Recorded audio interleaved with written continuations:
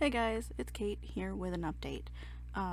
If you've noticed, things have been kind of stagnant on the channel since the new year, and that's because some things have happened. First things first, one of my monitors died, and just the way my brain functions, I needed two monitors to have a workflow. Otherwise, I'd get distracted. I don't think overwhelmed is a good way to put it, but it wasn't really working for me. So I decided I wasn't recording during that period, which not a big deal. I have other ways to entertain myself.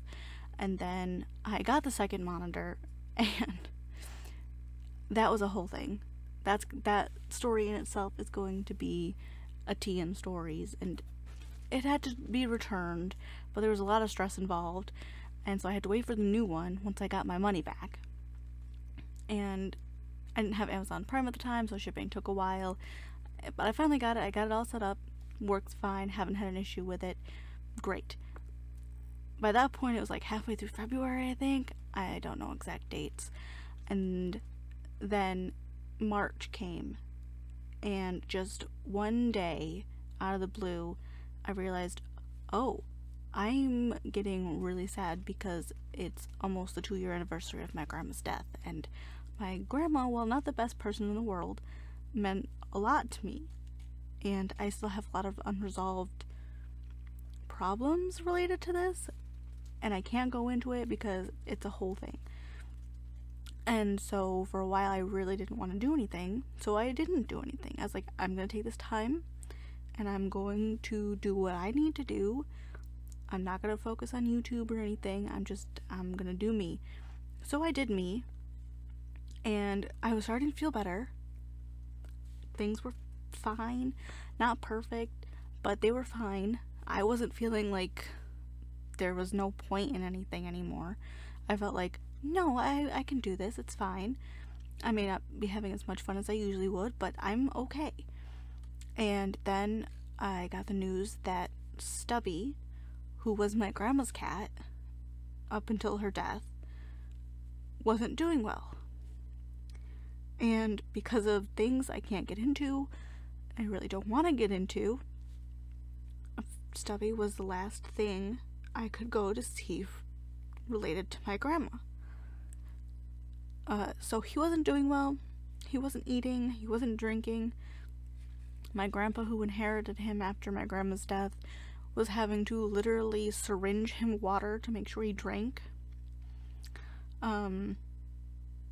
He got taken to the vet and they were going to do x-rays, but my grandpa just at the time couldn't afford it, so he decided no, I'm going to continue syringing him water and doing what I can to make him eat, and if he gets worse I'll bring him back and then we can do it.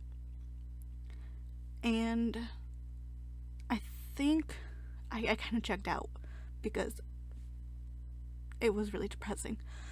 But, no, God, I hate this. I hate crying, for the record. But,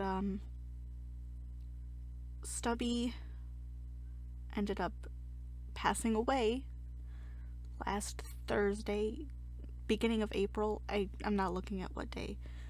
And I wasn't told until a couple days later, which brought up memories from when my first cat, Serena, died, and they didn't wake me up to bury her. So I was really not having a good time, and I'm still pretty upset about it, but I'm feeling better, and I'm only crying because I'm explaining this all at once. Normally I'm okay. Not the best, not the greatest, but I'm okay. I can function, things are fine, but yeah, all that happened in a fairly condensed amount of time, so I just haven't felt up to recording, and I don't think Origami is coming back. I enjoy the game, I don't think it's a good Let's Play for me. So, hopefully, soon, I will feel up to actually recording things, but we will see. Anyway, that's it, guys. Ignore the crying. But, see you guys when I see you.